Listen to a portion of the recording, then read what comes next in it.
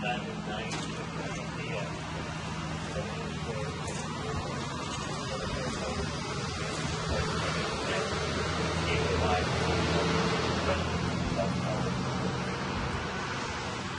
The Niagara Falls Fire Department joins with firefighters across the world in remembering the heroic sacrifices made by those 343 New York City firefighters 11 years ago today.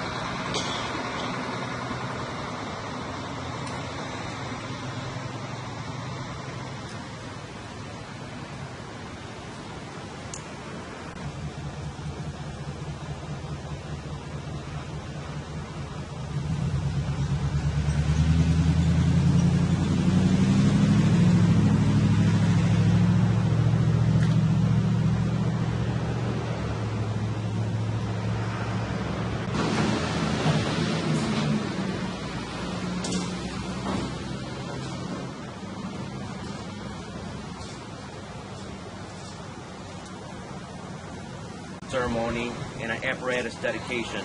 Also, I'd like to thank everybody involved in making this apparatus purchase happen that we're dedicating today. This is truck number 2 right here. We're dedicating to the fine men that passed away on 9/11, the 343 men that passed away.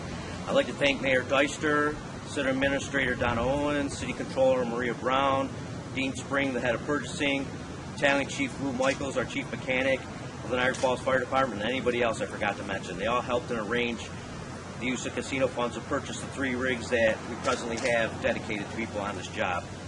When it was first discussed to dedicate our newest ladder truck, it was a no-brainer to dedicate it to the 343 firefighters that answered their last call on September 11, 2001. It was a day that will never be forgotten by anybody who witnessed the events of that day. The memory of those 343 firefighters that passed away that day will live on forever.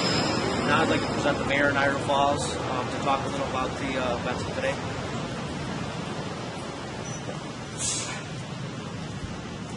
Thanks very much, Chief, and I want to thank everyone for joining us here today. I want to give a special thanks to U.S. Attorney William Hopel, who has joined us here today. Thank you very much, Bill, for coming to join us. As I stand here today as mayor, I feel a deepening sense of responsibility to the young men and women of our Niagara Falls Fire Department. It's only natural because, our department is getting younger. The senior people in the Niagara Falls Fire Department are people that I grew up with, people that are my peers, and they were experts at their trade long before I got there as mayor of the city of Niagara Falls.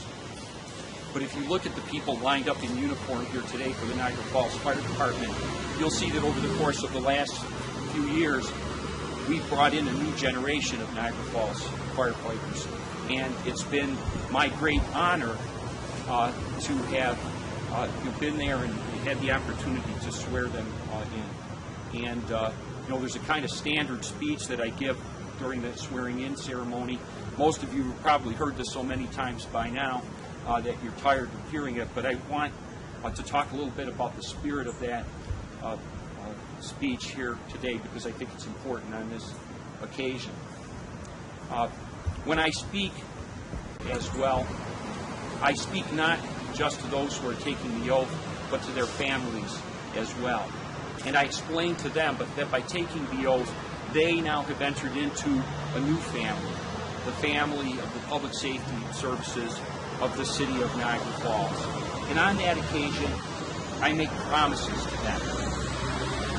I promise them that I will ensure that they have the absolutely best leaders experience that they could possibly have, and I think I've done that. I've got great chiefs and great senior officers in both the police and fire that do the best job not only to create public safety for our citizens, but to ensure that every single one of our firefighters and police officers returns home safely at the end of their shift. I promise those families that we will give the absolute best training to their sons and daughters so that they're prepared for whatever situations might come their way, knowing that there's some situations, I suppose, that you can never be prepared for. That's one of the lessons of 9/11. And finally, I promise them that we will provide the absolute best equipment that we possibly can in order to give them the best possible job, not just of protecting us, but of protecting themselves as they go about their very dangerous business every day. The one thing that I can't promise them or promise their families is the thing that I would most like to be able to promise, and that is that they will return home safely at the end of every shift. That I simply can't promise because I'd be lying. It's in the nature of the fire service that it is dangerous a business.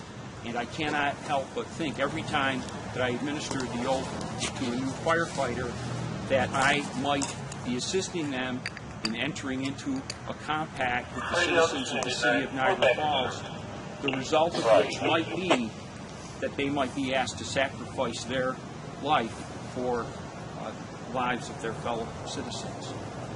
But that's part of the bargain, right? In exchange, we owe them our utmost support. And that extends not just to providing good leadership, to providing good training, and to providing the very best equipment that we can provide. It also means that we need to make certain that they are fairly compensated during the time that they're working for us, that they have proper health care, including coverage in the event that they should become injured or disabled on the job, which of course is a constant threat, and that when they've served out their years with the Niagara Falls Fire Department, we look after them in their retirement. And I renew my pledge today to make certain that we take care of those three very important things as well as the first three. I think we've got a special responsibility. We've got responsibilities to everyone who works hard for the city of Niagara Falls, and all our city employees work hard. But there's something different about the public safety services, because I understand when I administer that oath that each of these young men and women that puts on the uniform for the city of Niagara Falls, they could lose their life the very first day on the job. It's possible. It can happen, right? And so we, from the very first day of their service, have a very, very special responsibility to them. And at this point, I feel as though my responsibility to lead here means that I have to try to defend my public safety services under some very difficult circumstances that we now face. Everyone knows that the city of Niagara Falls is undergoing some major financial hardship as a result of the failure of the Seneca Nation of Indians to deliver revenues to the state of New York, which means the state of New York has no revenues to deliver to us. We're somewhere, I suppose, around $60 million now that we're owed. And if you're wondering how we spend casino revenues when we have them to spend, look right in front of you at the new equipment that we've been able to purchase for the Niagara Falls Fire Department with those revenues. How ironic it is here on the anniversary of 9/11 when we're talking about the gallant efforts of New York City firefighters to rescue people from a high-rise office building in downtown Manhattan, that the entity that creates perhaps the greatest firefighting challenge for the city of Niagara Falls, the high-rise Seneca Hotel at the casino, is not paying their fair share of our public safety services.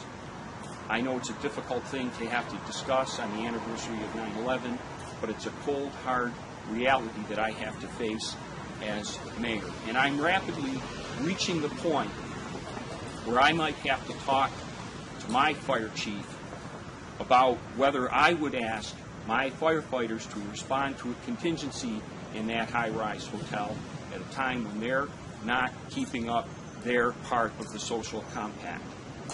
How could I lay off firefighters and ask them to respond to a fire at the Senate Hotel without having taken some sort of dramatic step somewhere along the line to make sure that they pay their fair share? As I say, these are difficult issues to try to discuss on the anniversary of 9/11, but I felt that it was something that absolutely needed to be said. There's a social compact that exists here. There's certain unwritten rules. Leave aside the legal agreements that underpin our society. One of the strongest of these is the relationship between society and those who protect its public safety, and I'm always going to stand very strongly for the maintenance of that relationship. If you want to be part of our community here in the city of Niagara Falls, you bought into that bargain. There is no alternative path. That said, we at one point here just about a year ago staged a ceremony up on the stage at the Niagara Falls Blues Festival. Coincidentally, the Blues Festival last year fell on the 10th anniversary of 9/11. And so I kept telling the promoters, you've got to be prepared. We're going to go up on stage. You've got the whole community together on the anniversary of 9/11. We have to be certain that we mark that anniversary appropriately. And so on that occasion, I was very, very honored to be joined on stage by one of two Niagara Falls firefighters who were first responders on 9/11, the other having passed away, or he would have been there as well. And of course, that's John Ashklar, who I'm proud to have working for the city of Niagara Falls, who I also would be proud to, hopefully call my friend. And at that time, we announced our intention to dedicate a new piece of apparatus purchased with casino revenues to those 343 gallant firefighters who lost their lives on 9/11. And at that time, in my enthusiasm, I had suggested that it would be appropriate for us to put John's name on the side of the truck. I was subsequently informed that usually that we don't do that for people who are still alive because it's considered very bad luck, right? And so, we've made an adjustment in terms of the inscription here. Several of the guys who work for John said that they'd be happy to kill him if it would help us get over that little hurdle. So I'll give you their names later, John. It was all in jest, of course. But I can't go to one of these ceremonies without thinking about John Ashklar and Dave Williams and the experience that they had on 9/11. I think it gives our community and our department a special connection to the events of that day, to have had people that were there as first responders. I've said this before, the only reason I think they survived that day is they couldn't get there fast enough to get killed in the initial response. I think that's basically true. If they'd had a faster ride, they would have been the 344th and 345th firefighter victims. So a special connection, I think, from our department to the events of 9/11. I pledge to you that as long as I am mayor of the city of Niagara Falls, we will never forget the events of that day. That as long as I am the mayor of the city of Niagara Falls, we are going to leave no stone unturned in our efforts to make sure that you have the best leaders, the best training, the best equipment, and that we do absolutely everything we can do to ensure that every single one of you comes home safely from work to your loved ones every single day. God bless you, and thank you for being here today.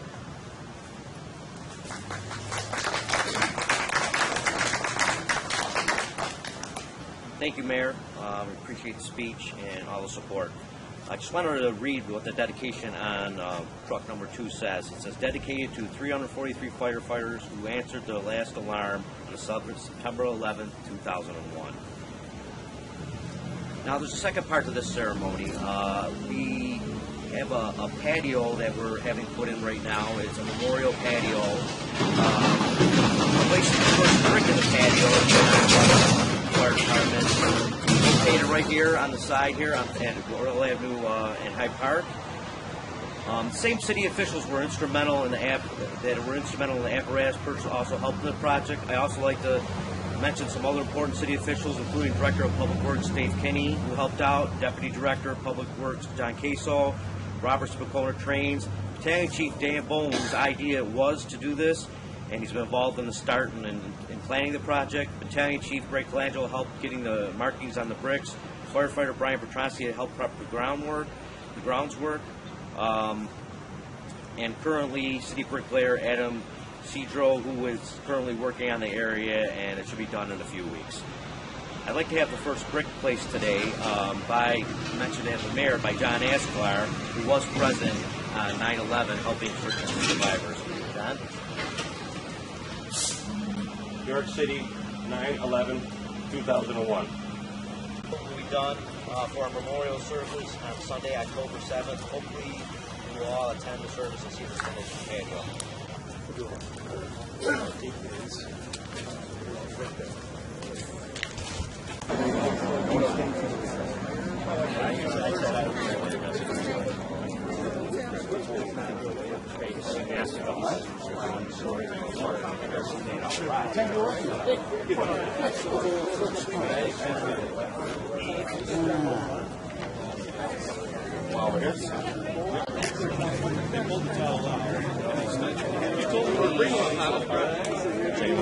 I'm fine.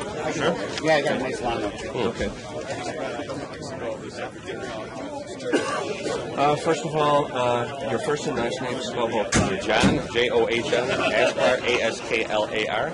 And these guys will probably ask the questions. Okay, I'm just gonna sure. Stay out of the way. What's today mean to you?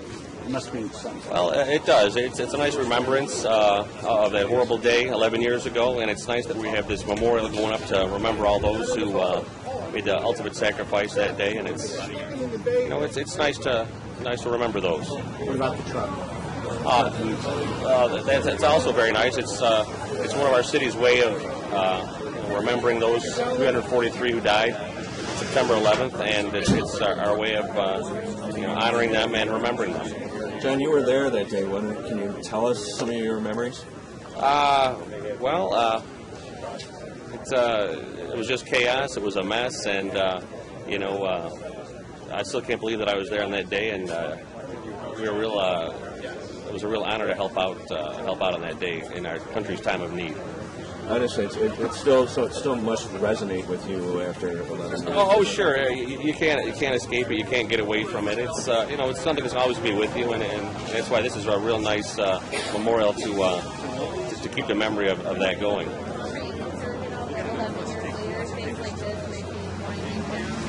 Well, with time, it's less fresh with time. But this is the type of thing that we cannot ever forget, and hopefully we'll learn from and prepare for in the future. Thanks, guys. Thank you very much, Megan. First, talk a little bit about today. This means obviously having two firefighters respond out there. I think that all of us in New York State feel a special connection to the events of 9/11, but having had two members of our own fire department actually there responding that day gives us a special connection. One of them, Dave Williams, has since passed away, and we dedicated a piece of fire equipment to him earlier in my administration. And as I was kind of joking here today, the truck 2 ladder truck that we're dedicating to the 343 first responders who died on 9/11 is really a dedication in many ways to John Asklar, the surviving member of our force that was there that day. It's considered, I understand, very bad luck to put the name of a living firefighter on the side of a piece of apparatus, but we're certainly there in spirit. Mayor, you really made it a point to talk about the situation with the Senecas. Can you expand on that? I mean, we're standing here in front of our newest pieces of firefighting equipment. There are 2 ladder trucks. These are the types of trucks that you use to respond to fires in high-rises. Appropriately, these were paid for with casino revenues. But I was just trying to, and again, this is a very emotional thing for me here. We're facing an extraordinarily difficult budget situation going forward as a result of the failure of the Senecas to deliver the revenues to New York State. And I just wanted to make it clear that if we reach a situation where we're talking about layoffs of firefighters, I think long before that happens, there's going to be a call from me to the gaming corporation informing them that they can no longer count on a fire response at their high-rise hotel. If they're not paying the bills, I don't know how I could ask people to risk their lives for them. There's a basic compact between the community and our first responders, and I think they have to be part of that. They have to step up and be responsible citizens of this community, and right now they're creating a big crisis for everyone. Are we at the point where we might need to lay off firefighters? We're in the process of putting together a 2013 budget, and it's very, very difficult. We're asking right now basically for the disaster budget from every single department. What I mean by that is that what we would do if we had no ability to access casino revenues in 2013. Again, we've used casino revenues responsibly. We've tried to use them mostly for pay-as-you-go projects, but the relatively small portion of those things that have been used to cover recurring costs, basically to pay for a public safety building, which is to us an unfunded state mandate, that roughly $5 million a year is adding up, and it's creating not just a hole going into 2013, but a cash flow crunch in 2012. Do you foresee the city getting this and if not, what's it going to mean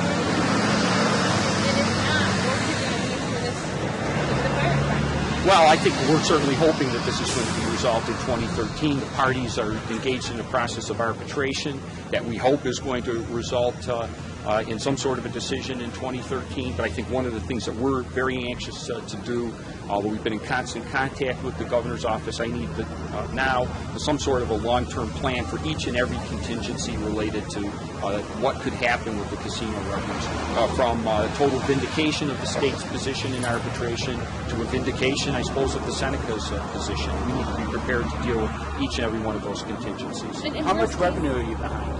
We think that somewhere between 58 and 60 million. Again, it's difficult to calculate because some of the reporting requirements that used to exist for the Senecas don't exist anymore.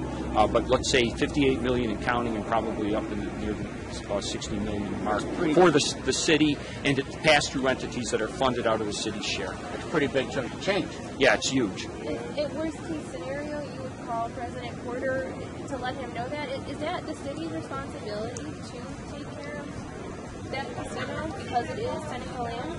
This is the fire department that would respond to a contingency at the casino, and as I say, I find it very, very difficult to ask my firefighters to risk their lives to help make millions of dollars for a gaming corporation that's not paying its bills. That's a pretty strong statement, though. Yeah, I mean, do you think that would really come down to it, that something like that happened, you would withhold services? There's some pretty dramatic things that are going to happen here one way or another, and again, I have to make the decisions on behalf of the citizens of Niagara Falls that are owed this $58+ million, and on behalf of not just my firefighters, but their families. Thank you, Mayor.